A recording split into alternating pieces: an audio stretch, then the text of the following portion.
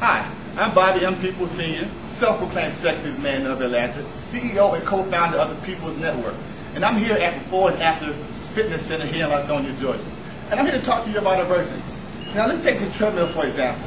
When you're running on this treadmill, you're not going anywhere, but you're just building up stamina and energy.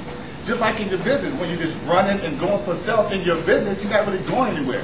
But the more you stay at it and you go stronger and stronger at it, before you know it, you can take off in your life and go further to the next level. Just like on this treadmill. When I jump off this treadmill and run that marathon, my body's going to be in top shape to go the distance. You know what I'm talking about?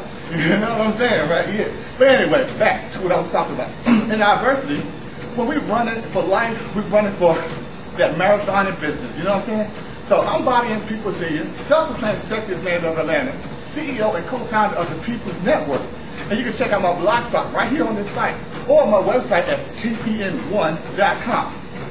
And before you know it, I'll see you on the track.